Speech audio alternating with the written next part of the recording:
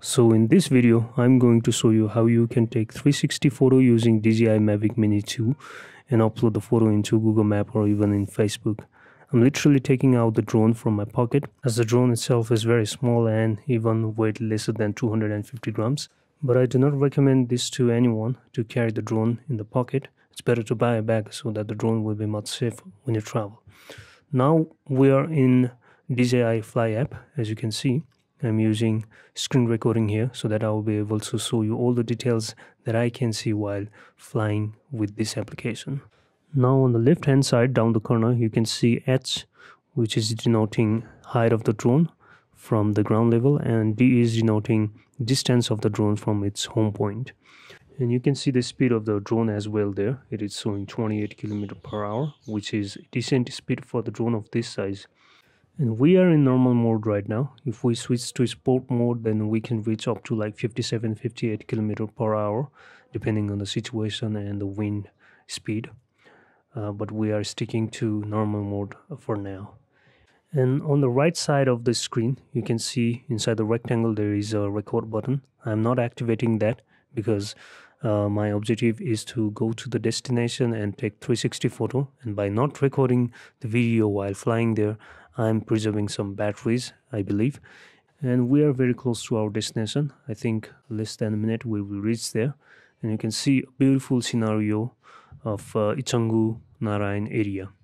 It is situated at the west of Kathmandu Valley. So on the top side you can see the battery status there. It is showing like 74% remaining battery, and by the side of that you can see RC signal and GPS signal as well, and there is a 3 dot. From there you can go to more settings in this drone. And I have tilted my camera a little bit downside so that I will be able to see what is happening downside of the drone. And finally we have reached our destination. It's Ichangu temple. It's a holy place for lots of Hindu religious people especially. And let me take my drone to the side a little bit so that we will be able to see a better view of the temple. And as you can see on the left hand side down the corner, we are not very high at the moment. It's showing 68 meter. So let me take my drone a little bit up so that we will have a much better view of the temple, as well as we can keep the drone safer from the surrounding objects. So I'm going to take 360 photo now. For that I'm going inside the menu there and choose panel, and inside that I'm going to choose sphere. So by choosing that you have to press start, and now it has started taking photos, as you can see in the screen. And it will take a while for the drone to take 360 photos, as it has to take separate photos of each angle by tilting and rotating, so it will take a while. And in the screen you can see inside the rectangle, red rectangle, I am taking these photos in auto mode. You can take these photos in manual also, but for this content I'm taking it in auto mode. And later, after finishing taking these 360 photos, we have to import this photo into the DJI Fly application, and within that application we will stitch this photo, and the application will itself enhance the photo as well, like bringing the details in the darkest area as well as bringing the detail back in the brightest area. That will be done in the application itself. So we have finished taking 360 photo. Now I'm bringing back my drone, but before that let me check if there is something I can take more of the picture here. So I'm checking it, but I think that's it. As you can see in the screen, it's kind of greenery here. It's a rainy season here, so it looks beautiful, but kind of the light is not that bright because of the gloomy type of day here. And now I'm switching to sport mode so that I can bring my drone as quick as possible. And in sport mode you can see the speed is rising. We can reach the speed of like 56-57 kmph in sport mode. But unfortunately in sport mode, if you rotate or tilt the camera, then the movement will be very harsh.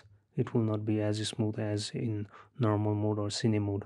But this speed is very good for the drone of this size. And after bringing back my drone, I will show you the process that we have to do to import the photos of the drone into the application, and the process of stitching it as well.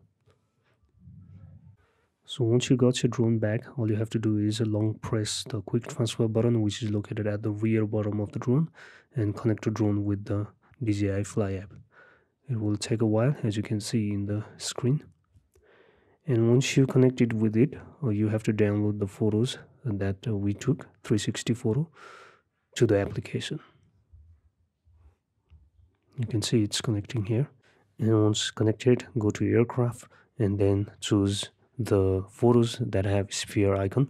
And once you choose that, it will start downloading photos, and between that it will stitch the photo as well.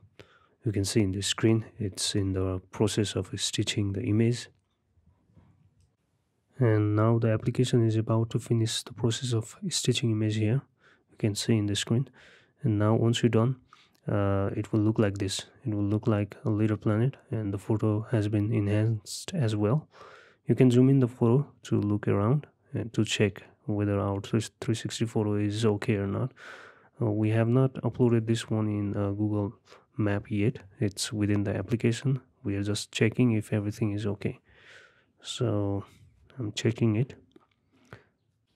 So once you're done with checking image, we have to save the image into phone. To do that, we are going to press three dot icon located at the top right corner, and then again we have to press three dot icon located at the bottom of the screen. As you can see in the screen, I'm saving the image, and after you save this image, it will look like this. And after that, you have to go to Google Street View application, and within that application you have to import the photo. To do so, I'm going to profile here, and there is a little icon at the bottom of the screen. There we have to press and import 360 photo. You can see there is an option of importing photo, so I'm importing it here. This is the 360 photo that I took from the drone, so it has been imported here. I'm rechecking everything before publishing it, as you can see. So once you're done with rechecking the image, all you have to do is press the publish icon located at the bottom of the screen. You can see here. So now I'm going to show you how you can view the 360 photo that you have uploaded in Google Map from your laptop or mobile device, or even from tablet. To do so, I'm opening up Google Map here and going to satellite view here. As you can see, my mouse is hovering there. Now I'm zooming into the location where I took 360 photo. As you can see in the map, it was Ichongunarayan temple. And once you zoom in there, all you have to do is press in the icon which looks like a human being, like a man, which is located at the bottom right corner. You see there is an icon that looks like a silhouette of a man. So I'm pressing there, and once you press there, you will see a blue dot in the map. You can see there, and there you have to choose the photo that you took. And once you choose that or click that, you will see the photo that you took with the drone. So very simple. And there are a few more pictures that I have taken with this drone, 360 images. If you want to find out, then you have to click in the name or Zunlama there, and you will find more 360 photos taken with this drone. As you can see in the screen, it's beautiful city of Kathmandu and Ichongu. And now I'm going to show you how you can upload same 360 photo to your Facebook also. For that, you have to fix your metadata, because Facebook will not recognize your 360 photo if you upload directly to Facebook. And to do that, you have to open up one application called Fixers that you can download for Windows and Mac for both operating system. You can find it, just search in Google, you will find it easily.